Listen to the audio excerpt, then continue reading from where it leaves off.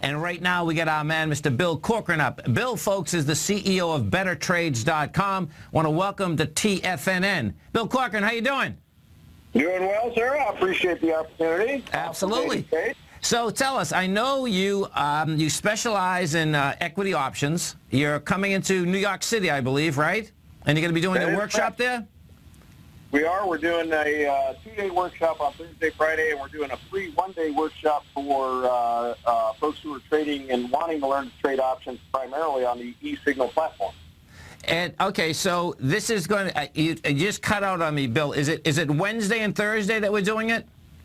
That's correct. We're doing a free workshop on Wednesday, and then we're doing our advanced workshop on Thursday, Friday. Okay, cool. So tell us, you know, when someone's going to the workshop, exactly what are they going to learn? So at the workshop, we primarily are focusing on taking folks who have some experience in equity trading, understand a little bit about the technical analysis, maybe some fundamental analysis, and show them how to use options to either leverage their positions or to protect their positions, their long and short positions using equity options. And how to execute those trades on the eSignal platform. Nice. Now, you know, I know you go around the country and do this. What do you know, what are the pluses and minuses when you bring students into your classes? What do you see that you really like, and what do you see that, you know, you got to help them with quite a bit? You know, our biggest experience with students is that, you know, most of our students are retail level traders, mom-pop investors who are looking to better their lives and find ways to add additional income to their portfolio. So what we see is that people tend to get in too big a hurry. They're over-leveraged to their positions. They're exposed to too much risk. They're trying to take too big a piece at one time, and they really don't understand the dangers that can be inherent to trading options if you really don't understand time value decay, if you don't understand the role of implied volatility in those option trades.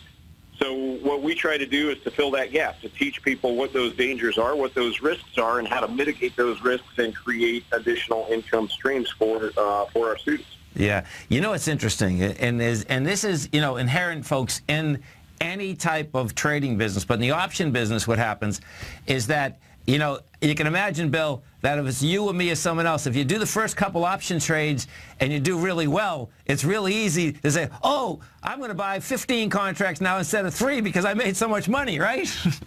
and that's exactly right. People get excited. They make a little bit of money. The options market is kind of funny. It's kind of like Vegas. It'll let you win just long enough for you to stay in the game to lose. Right? Yeah, and no, there's no doubt. And it's really important, as Bill just said, folks, okay, it's a great market, but as any other trading business, it's about money management, right? Very much so. Money management, risk management. The beauty of options trading is that you can build hedges against positions that will to work to minimize those risks, and that's really a lot of what we're moving into nowadays, is teaching folks how to use the options market to hedge their positions, to minimize and mitigate the risk to the extent possible, and to take the profit as it comes. Now, when we're dealing with options, of course, you know, what has happened is that the weekly options exploded, and the aspect of weekly versus monthly options, they're different than the aspect of, you know, what the decay would be. That's for sure. When you're basically teaching this out, what do you kind of like better? Is there one that you like better than the other? Well, you know, it's kind of funny because on the weekly option kind of gave you 4 times as many opportunities to lose, right, in the same period of time. Yes. So it really did create some significant opportunities, but I think people tried to take advantage of it many times in the wrong way. One of our favorite trades is to trade very high intrinsic value options for a very low cost on expiration Friday. It's something that only happens on the expiration day. So now we had 4 times as many opportunities to do that. Gives me an opportunity to go in on a stock like a Google or a Priceline and buy very high intrinsic value with very little time value for an intraday move on Friday on big moving stocks.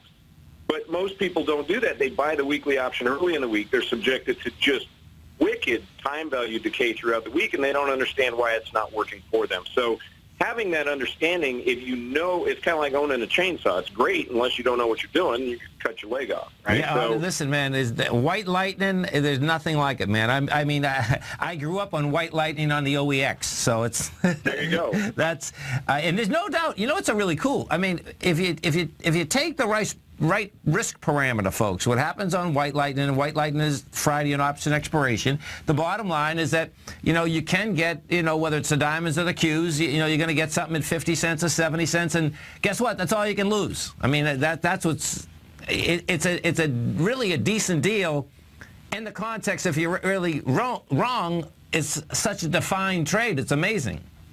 Yeah. Yeah, exactly. So, you know, we do like the monthly options for longer-term trades.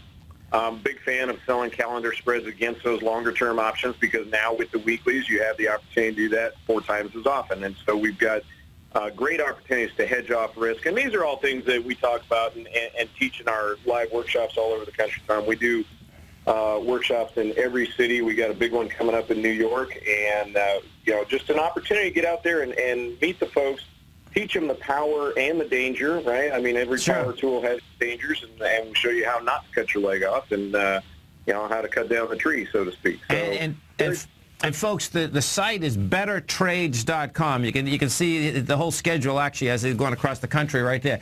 Now, when you're setting option trades up, whether they're, you know, call spreads, you know, bear spreads, or just, you know, a directional trade, are you using technical analysis? How are you setting them up?